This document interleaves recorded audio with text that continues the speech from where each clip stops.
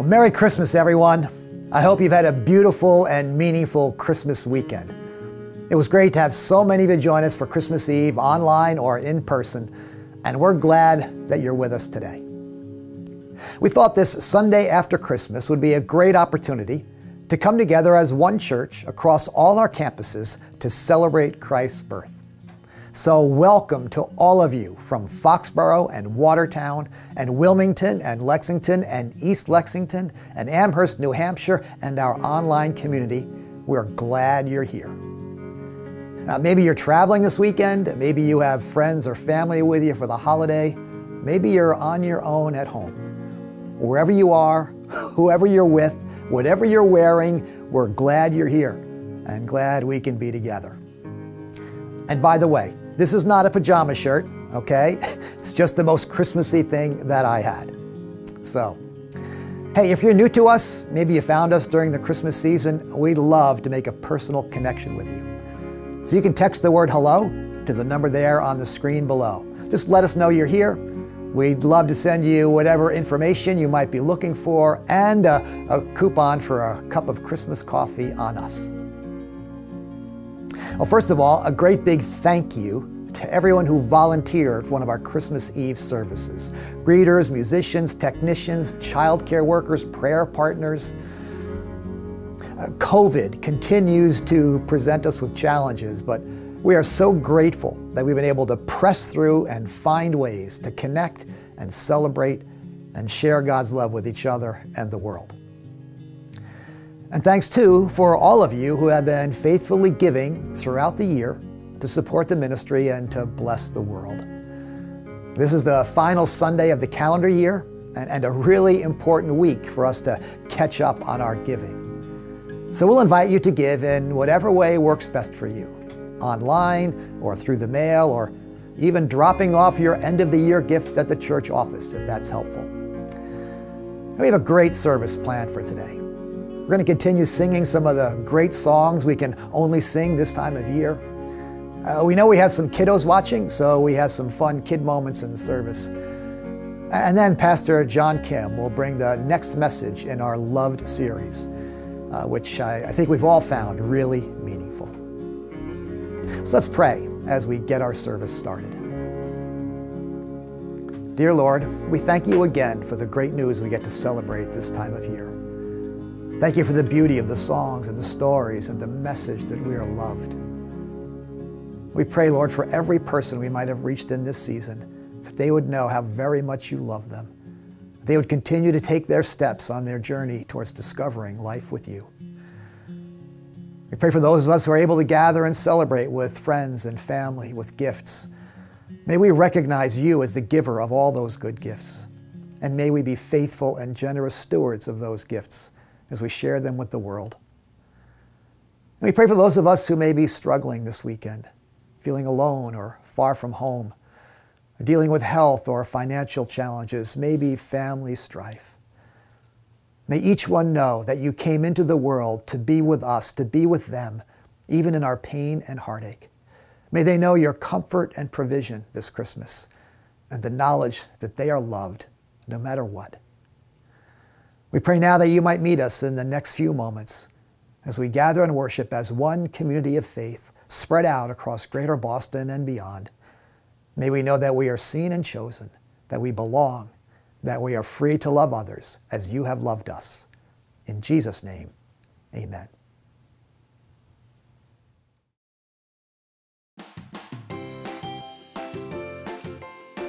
Now there was a man in Jerusalem called Simeon, who was, what does that word say? He was a good and godly man. He was waiting for God's promise to Israel to come true. The Holy Spirit was with him. The Spirit had told Simeon that he would not die before he had seen the Lord's Messiah. The Spirit led him into the temple courtyard. Then Jesus' parents brought the child in. They came to do for him what the law required. Simeon took him in his arms and praised God, saying, "Serve the Lord as You're going too fast, Dog. Sovereign Lord, as you have promised, you may now dismiss your servant in peace. For my eyes have seen your salvation, which you have prepared in the sight of all nations, a light for the revelation to the Gentiles, and the glory of your people Israel. The child's father and mother marveled at what was said about him.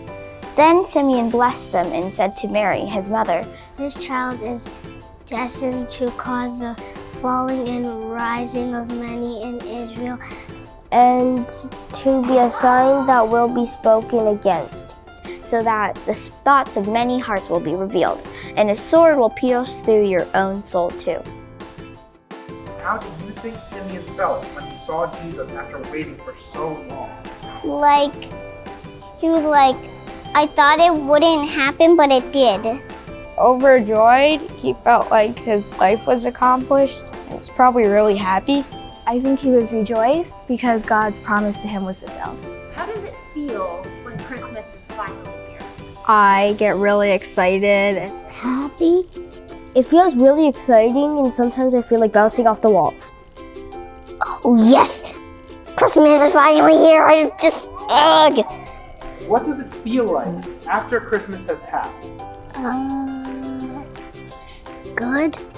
Oh, yes! When something I wanted. Sometimes you're like, oh, it's over. And then you're like, you just realize it's over and you're like, oh. You might feel like energy has just rushed out of your body.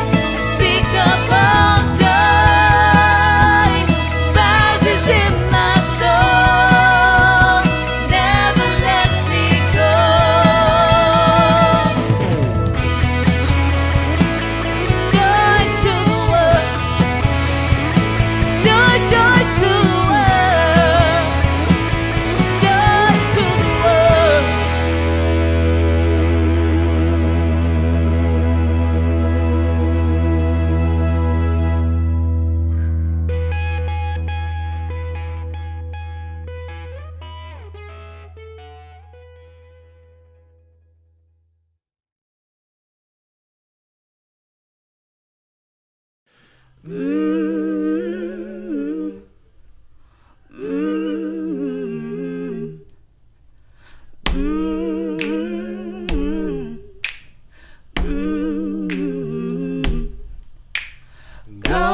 tell it on the mountain, over the hills and everywhere. Go tell it on the mountain that Jesus Christ is born.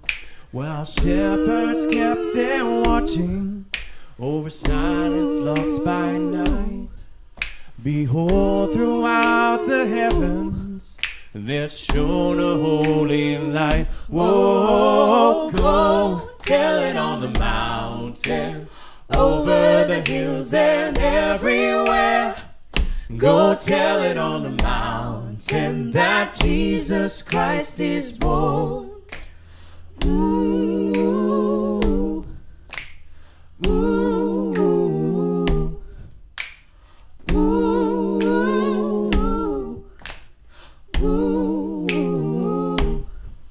The shepherds feared and trembled when low above the earth rang out the ancient chorus that hailed a Savior's birth. Whoa, go tell it on the mountain, over the hills and everywhere. Go tell it on the mountain that Jesus Christ is born. Ooh, ooh, ooh, ooh,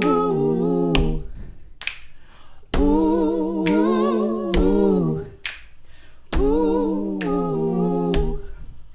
Down in a lonely manger, the humble Christ was born, and God sent our salvation that blessed Christmas morn. Whoa, go tell it on the mountain, over the hills and everywhere. Go tell it on the mountain that Jesus Christ is born. Whoa, go tell it on the mountain, over the hills and everywhere. Go tell it on the mountain that Jesus Christ is born. That Jesus Christ is born. That Jesus Christ is born.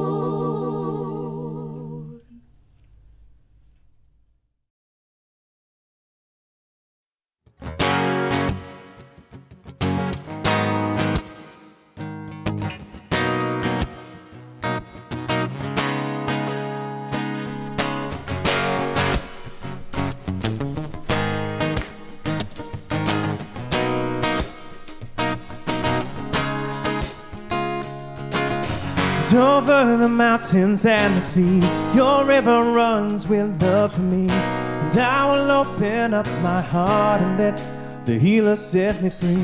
I'm happy to be in the truth, and I will daily lift my hands, 'cause I will always sing when your love came down. And I could sing of your love forever. And I could sing of your love forever. And I could sing of your love forever. And I could sing of your love forever, yeah.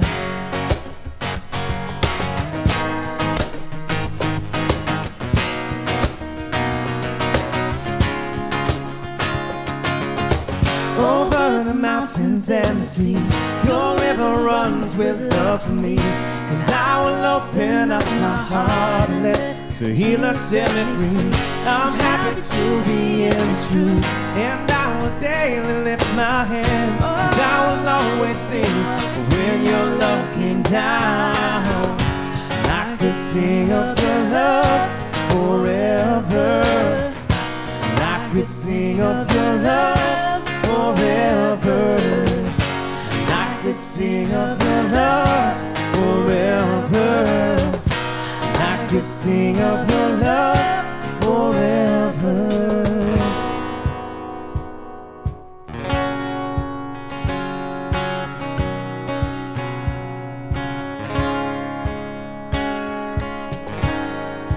Though I feel like dancing, it's foolishness, I know. When the world has seen the light, they will dance with joy like we're dancing now.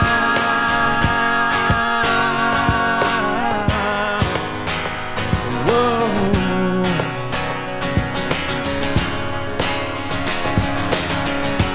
I could sing of your love forever, and I could sing of your love forever, and I could sing of your love forever, and I could sing of your love forever. Yeah.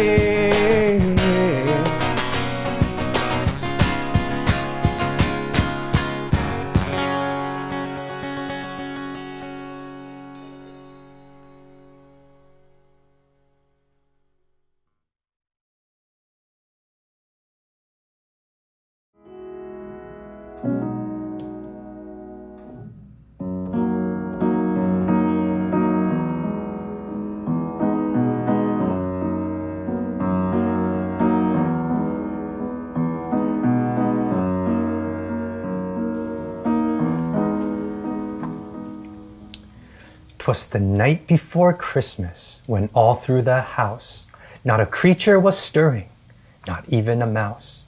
The stockings were hung by the chimney with care, in hopes that St. Nicholas soon would be there." This book is one of the many about the beauty of the night before Christmas, the magical night St. Nicholas goes about his business. But I also know for some of us, the holidays is a difficult time, and Christmas doesn't just make everything magically fine.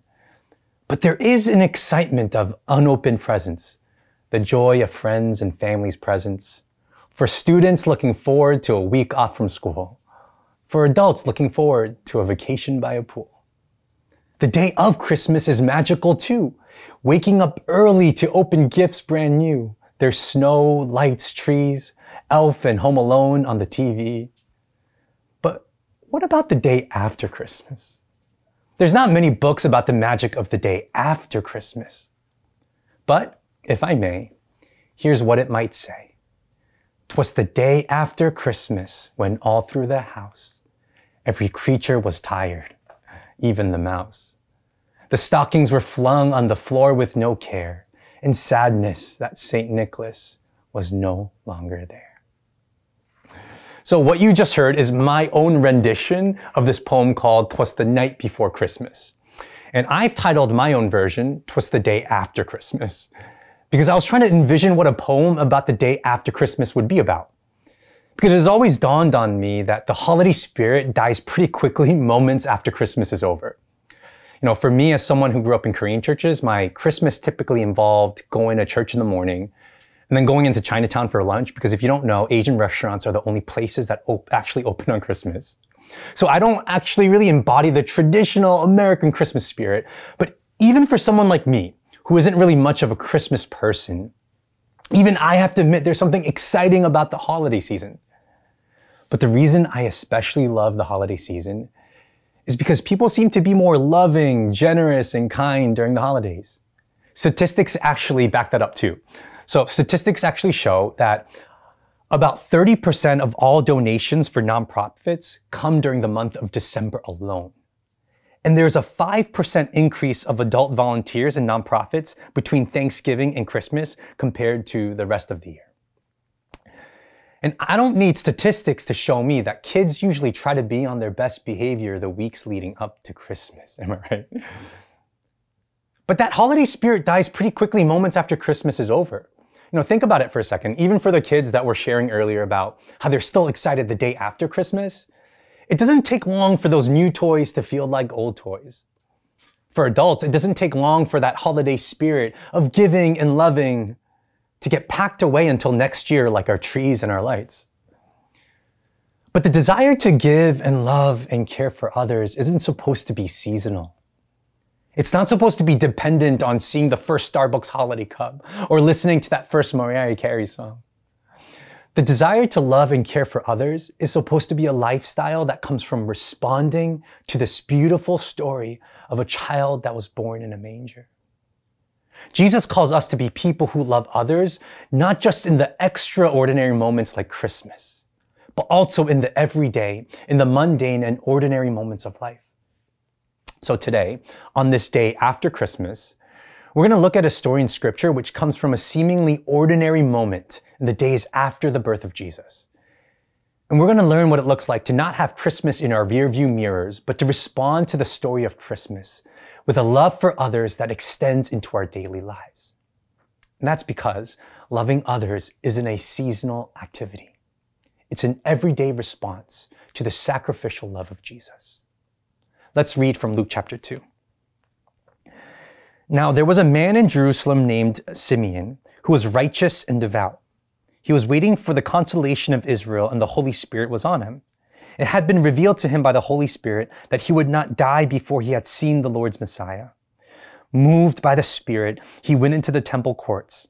When the parents brought in the child Jesus to do for him what the custom of the law required, Simeon took him in his arms and praised God.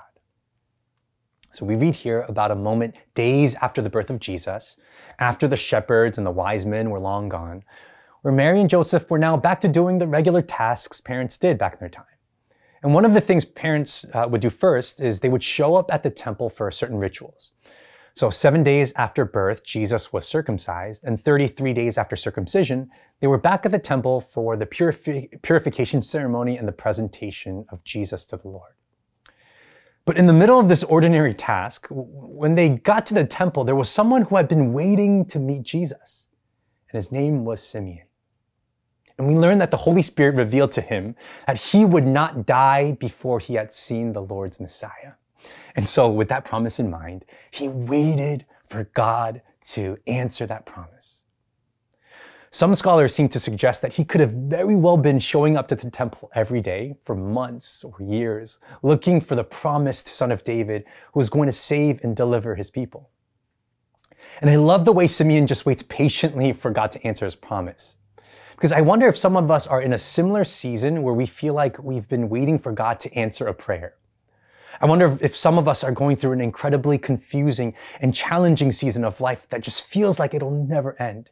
And you're asking yourself, God, how much longer do I have to wait? And I don't know the answer to that. Simeon didn't know how long he needed to wait either.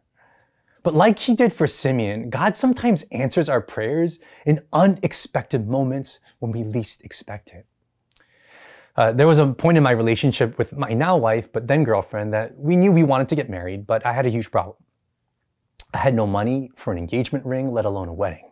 So part of the problem was I had just gotten back from a 6-month mission trip where I had spent all my money and I had no job, and I also didn't own anything because my parents, for some reason, gave my car away to someone while I was away. That's a separate story. But I remember asking God in the moment, like, hey God, like, what do I do here? I'd love to propose and get married, but I'm struggling financially. What do I do? And I felt like God was telling me in the moment to wait and trust him. A few months later, after I kind of even forgotten about that time when I was trying to speak to God, on a random Thursday, I went to check my mail in my school mailbox. And in the mail, I see an envelope. And I open up this envelope, and inside is this check for exactly the amount of money I needed for a ring. And I was so confused because it didn't even say who it was from and why I was given it, but it did have my name on it. My friends were like, hey, John, cash that in just in case it was an accident.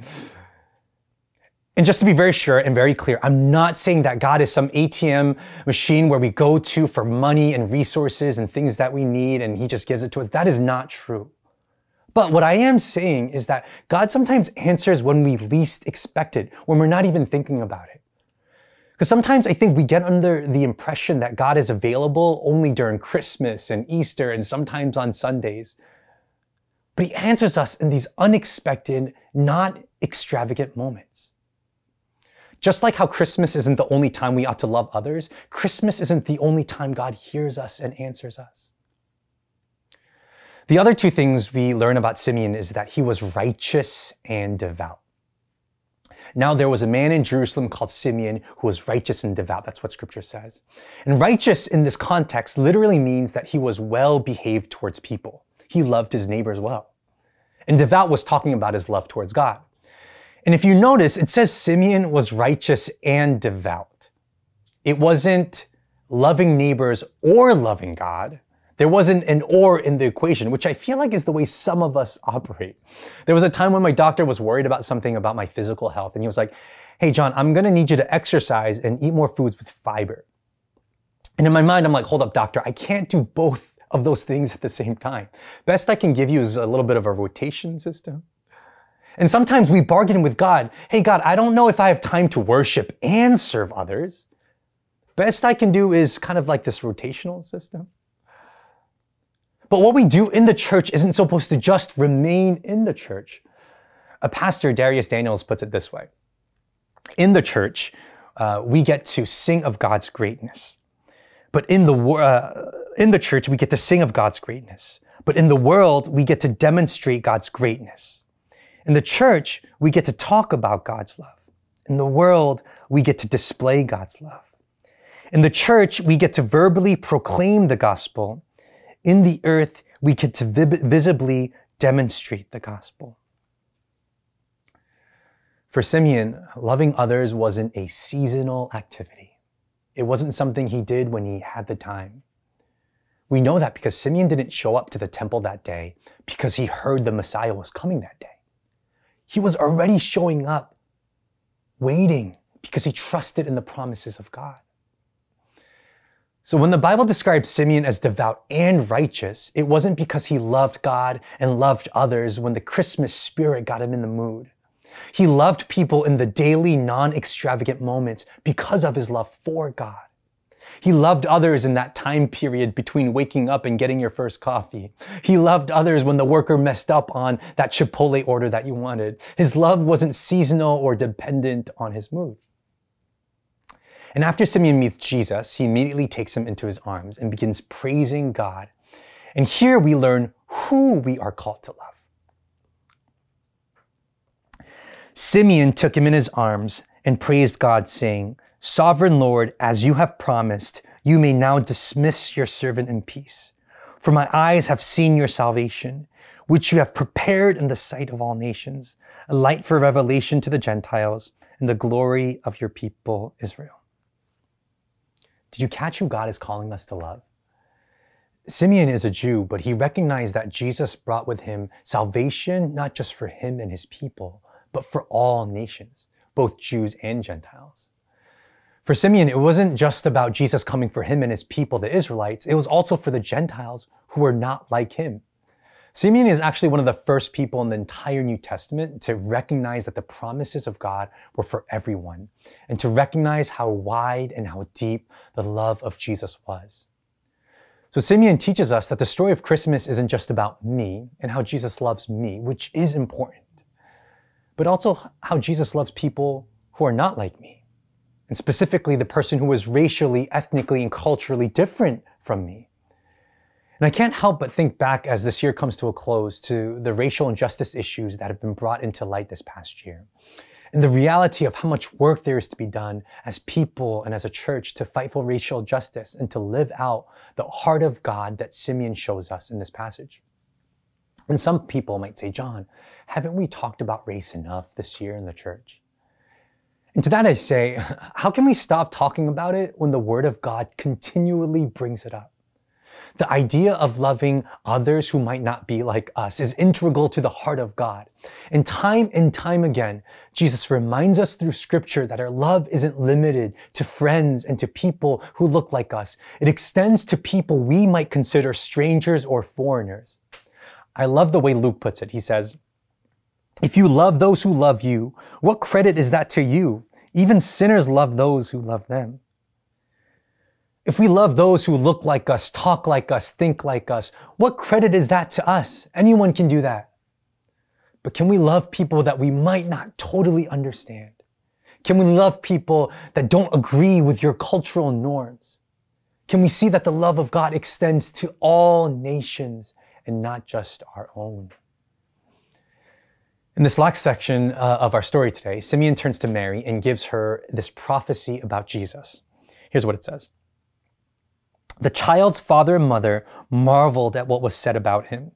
Then Simeon blessed them and said to Mary, his mother, "This child is destined to cause the falling and rising of many in Israel, and to be a sign that will be spoken against, so that the thoughts of many hearts will be revealed, and a sword will pierce your own soul too." Simeon turns to Mary and says, this child, Jesus, is going to cause the falling and rising of many in Israel. So the story of Christmas, Jesus being born into this world, enduring suffering and pain and dying on the cross for the sins of humanity, is going to elicit one of two reactions, he says. Some are going to hear it and they're going to receive it. And some are going to hear it and some are going to reject it. And this is not to guilt us or anything, but this is the question that I have for us today, on this day after Christmas. How are we going to respond to the Christmas story this year? Are we going to pack away our love for others until next year's holidays or when something good happens? Or are we going to respond to the Christmas story with an everyday love for others? And just to clarify, love in Scripture isn't just about doing nice things for people, although that's definitely a really good thing to do. But Jesus really shows us what love is in 1 John chapter 3:16 and 4:19. It says, "This is how we know what love is. Jesus Christ laid down his life for us, and we ought to lay down our lives for our brothers and sisters. We love because he first loved us." Scripture tells us here that love is laying down our lives for our brothers and sisters. And one of the reasons the story of Jesus is so beautiful is because he doesn't demand us to lay down our lives for others. He doesn't say we're supposed to muster up the strength to love others, because loving others is really hard. It's hard to love others when we're exhausted or when we've been disappointed or just when we don't feel like it. So when it's hard to love others, it's not about trying harder to love. It's about reflecting on the love that you've been given by Jesus. As a dad of an almost 2-year-old now, my wife and I experienced our first temper tantrum as parents a few months ago. And it lasted a while, and it was in public, right in front of Target where everyone was looking at us, and she was sick. And it was really a difficult moment for us to deal with in that time. But I was thinking about how it would be so difficult if I just thought to myself, you know, this is what parents do now, I guess. You just have to grit your teeth and deal with temper tantrums. Which is true to a certain extent, I guess. But what I did was I thought back to all the people in my life, my parents, my aunts and uncles, my family members, friends who had to deal with my temper tantrums when I was young, which I know from stories were pretty explosive. But they still loved me and cared for me. And as I think back to those things, that's what fuels me to love my daughter in those difficult moments when she has those temper tantrums too. When Jesus was born into this world in that manger, Jesus gave up his power and glory and honor that he was due as the God of the universe to come into this world as a little baby. And when we look to Jesus, and when we look back to the Christmas story, Jesus is inviting us to love sacrificially just as he did, giving up power, honor, and glory for the sake of others. And it is so important, especially in these difficult moments, that we love each other sacrificially and daily. Because, you know, I was just read this beautiful quote from an author that says, "Everyone you meet is fighting a battle you know nothing about. Be kind always." You know, every person we come across is probably going through a tough situation in life that we just don't know about. Maybe you're that person going through something that no one knows about. And we all know how valuable it is to be loved and cared for in those difficult situations in life. So God is calling us to bring that joy, love, comfort, encouragement to those people around us. So practically, there's 2 things I think that might help us to be people who don't just love seasonally, but love in response to the sacrificial love of Jesus. The first is by spending time with Jesus. That's how we look back, right? Whether that's in prayer, reading scripture, re-listening to sermons, praising, lamenting. That's how we remember Jesus. The second, I think, just the practical thing is is by waking up every morning and asking ourselves these two questions. Who can I love today? And how can I love that person today? Maybe that's the question you ask each other in the house before the school or work day. Maybe it's the question that you journal in the mornings when you wake up. But these two questions can help guide our hearts on a daily basis to be thinking about how we can be loving others. And you might be saying, man, this sounds so overwhelming. How am I supposed to be loving people every single day? And I agree, that does sound like a lot. And it can sound like a lot in the moment. But soon you're going to hear from my friend James, who is someone who asked himself that very question. How do I love others daily? And when he asked God that question, God spoke to him really powerfully and meaningfully. And he now runs a company and he works, his daily job is specializing in using his gifts in music and technology to put a smile on the face of children and families who are going through cancer. And he has really given his whole life to the cause of loving others. So I've invited him to share his story to help inspire us to see what a life of loving others could look like. Here's this short little video that James has made for us. Hello, everyone. My name is James Arrigo, and it's so good to get to virtually be here with you all. Just to give you a little bit of background about who I am and what I do. To boil it down, I help kids who are battling cancer to dream big.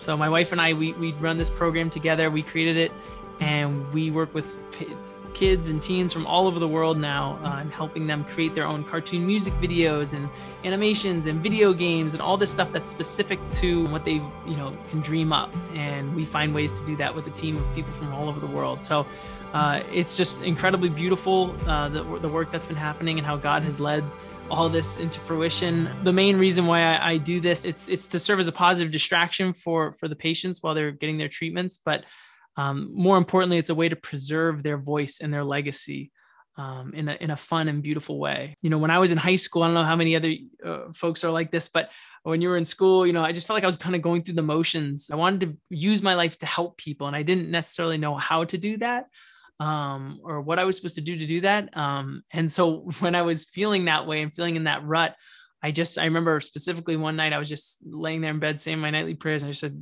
dear Lord, please, use my life to help people. And literally the next day, I got these 2 severe hits to the head during a lacrosse game, and they were so bad that it led to a whole long road of recovery. It took about 2.5 years to get back to normal. I had difficulty reading, writing, talking. I was thinking, I was like, okay, Lord, I don't know, I could have gone without the 2 hits to the head.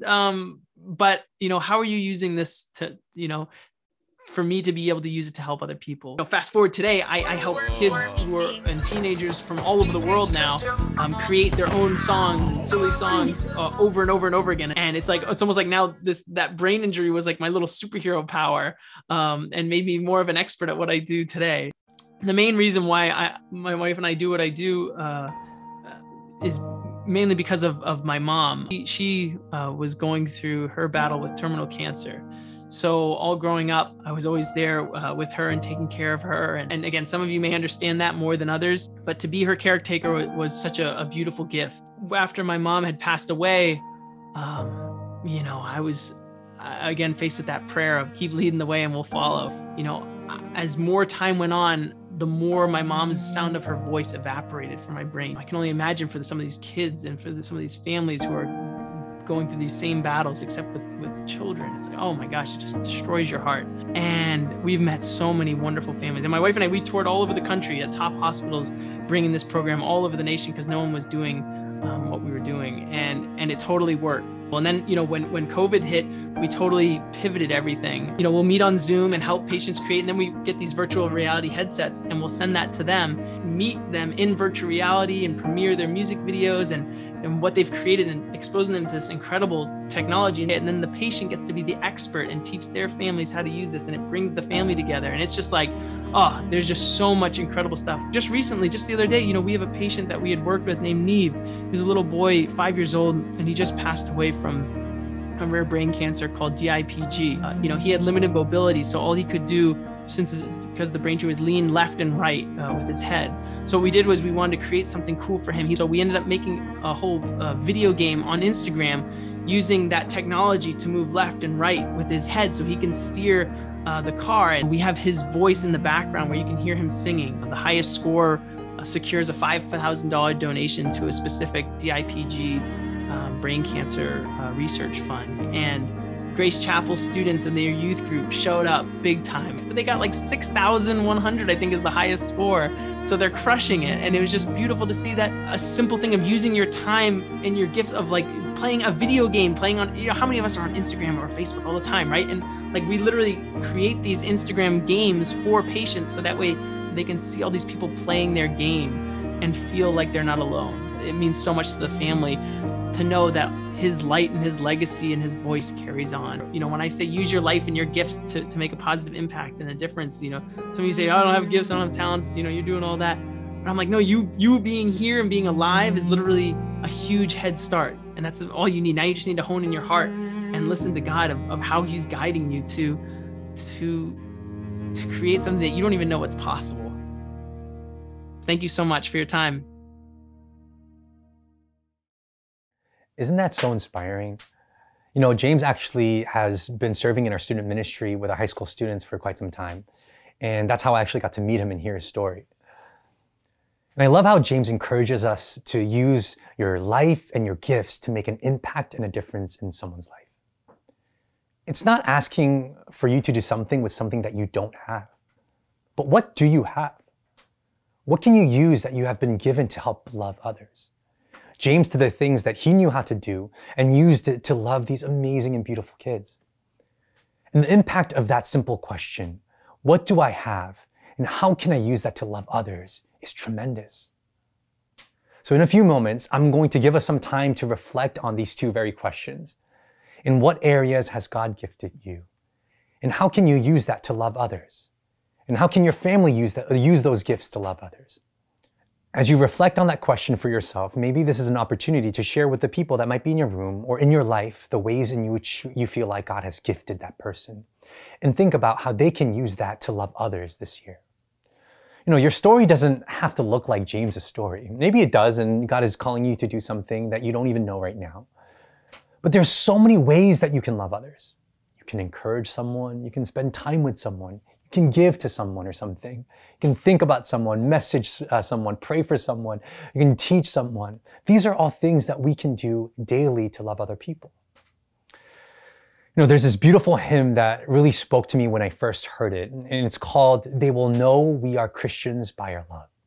And the chorus of the song simply says, "They will know we are Christians by our love, by our love. They will know we are Christians by our love." And something about that line spoke really meaningfully to me when I first heard it, because I knew that it didn't really describe the way that I lived my life. I knew that even if my close friends looked into my life, they wouldn't know me for someone who loves others. And if we're being honest, Christians aren't really known for their love for others these days either.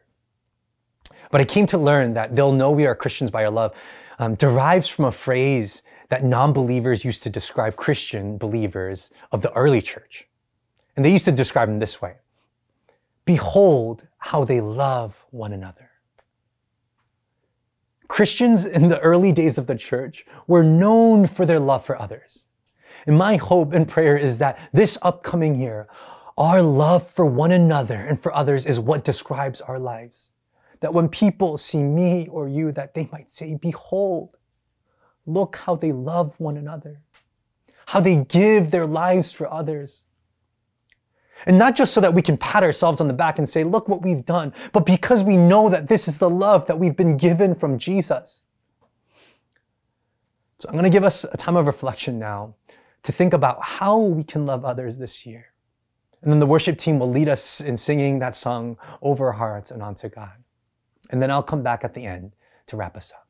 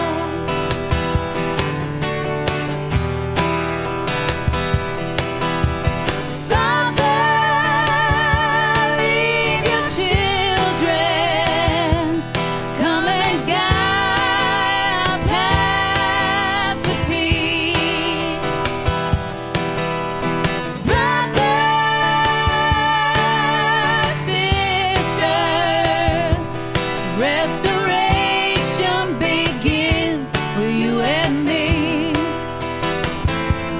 Restoration begins with you and me.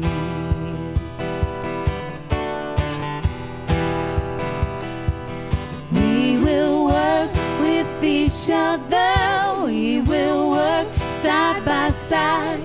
We will work with each other. We will work side by side. And we'll guard each one's dignity and save each other's pride.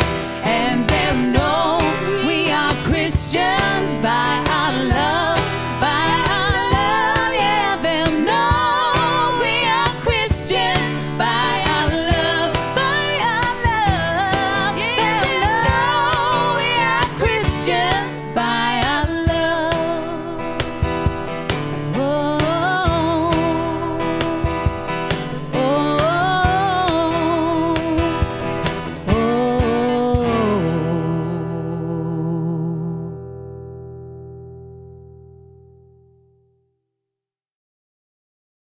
I don't know if you've realized this, but this is actually the last Sunday of 2021. What a year, huh? I know as we reflect back to this past year, it was probably a really hard year for a lot of us. We've probably been through a lot of different and difficult situations in this past season of our lives. But as we now look forward to this upcoming year, I hope that we can be people that love others in the ordinary moments. My prayer is that this year would be a year that we wouldn't leave Christmas in our rearview mirrors, but that we would let the story of Christmas help us to love other people in our lives daily. 'Twas the day after Christmas when all through the house, all the creatures were loving, even the mouse. Merry Christmas. See you next year.